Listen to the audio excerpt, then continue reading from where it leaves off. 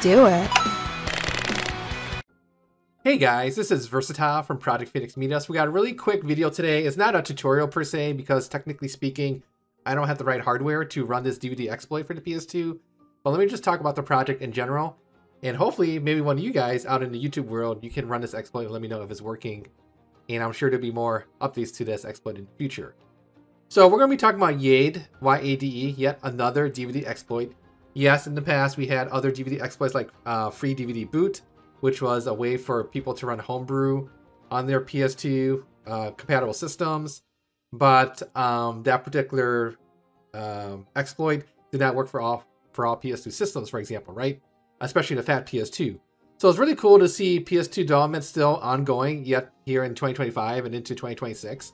And with this exploit, basically how it works is, if I go to the Releases tab, there's these ISO files. So if you have a PS2 that has a DVD player version of 3.00 E, A, J, or U, then you should be able to download the ISO, burn the ISO using your favorite programs. Let's say you're using Image burn it to a blank DVD. I recommend you burn it at the slowest speed, like 2x for example. Pop it into your PS2.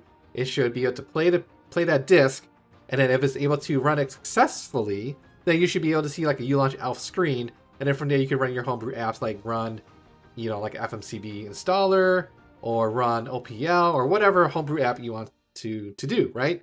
So I think that's pretty cool. But unfortunately, here's a picture of my PS2, and I have a DVD player of a 3.11U.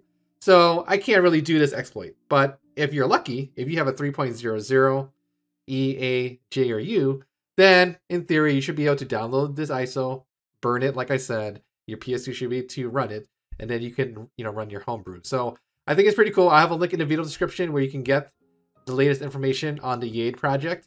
If you want some more information on how to build it, that kind of stuff, you can definitely take a look here. Otherwise, keep an eye on the GitHub page. If you're successful with running this, let me know, because I'm very curious of how it works too. And hopefully one day, my PS2 system might be supported. I checked my fat PS2. It's like a 1.30U, for example, so I can't run this exploit. But maybe one day in the future I can. So that'd be cool for a follow-up video tutorial in the future. So that's a very quick video here as we close out 2025. I just want to talk about the PS2 because clearly it's one of my favorite PS2 gaming systems of all time. And I'm sure there's a lot of YouTubers out there, watchers, where maybe the PS2 is also your favorite console as well. So anyways, a lot of good stuff happening 2025. I'm sure it's going to be more in 2026. So that's the good times roll. So anyways, thanks for watching. Take care. I'll see you later. Bye.